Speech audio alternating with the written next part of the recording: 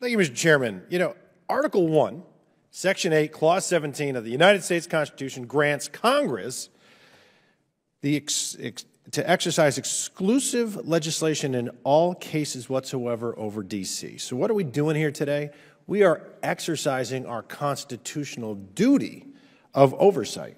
And the founders designed it that way. If you don't like that, then there is a process to change the U.S. Constitution. You can file an amendment and try to get it passed through Congress and kick it out to the states. The D.C. Council ultimately answers to Congress, and Congress ultimately answers to the American people because, as some of my colleagues have said, this is our capital city. Every American, white, black, brown, doesn't matter the color, it's our city. All things haven't been going all too well in our capital city lately. Mr. Allen, are you currently the chair of the Public Safety Committee? No, sir, I'm not. I'm the chair of the Transportation and Environment Committee. Were you in June of 2020 chair of the Public Safety Committee? Yes, sir. Okay. And then in June of 2020, did your committee unanimously approve a plan to cut $15 million from the city police budget? About 1% of the $500 million MPD budget, yes. So yes? Okay. So the D.C. police chief at the time said, when asked about the plan, said it would probably force a hiring freeze and would ultimately result in a net loss of 200-plus officers. So, Mr. Allen, yes or no, if you could, do you believe that it's a good or bad idea to reduce the overall size of the D.C. police force? Well, I'm not going to pretend that the summer of 2020 there wasn't a large conversation taking place about what is the appropriate size. But now, have a DC auditor. Respectfully, now, though, do you think it's a good or bad idea, yes or no?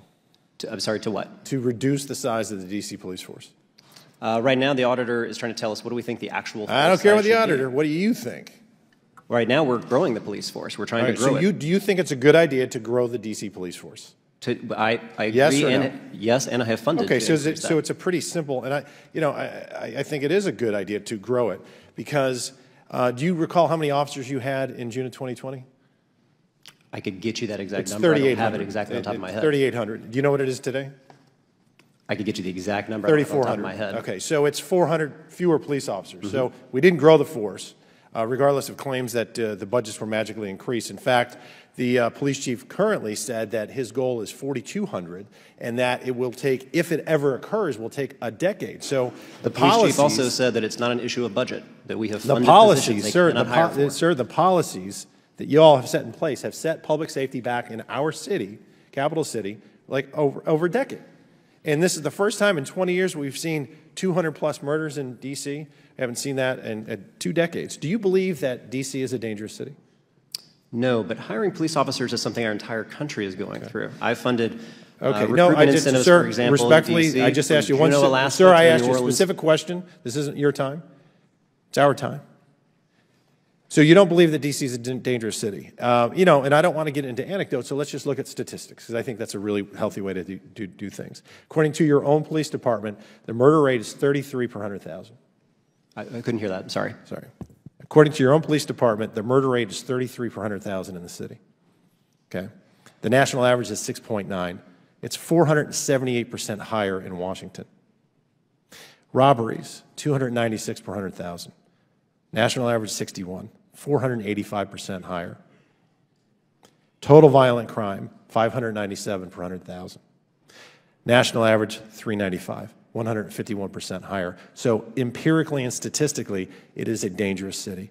It is more dangerous. And, if people want to say, well, because it's a city, comparable cities like, and I just picked these out randomly, Fort Worth and Oklahoma City, murder rate is 13 per 100,000 and 12 per 100,000. So 2.5 times more likely to be murdered in D.C. than those cities.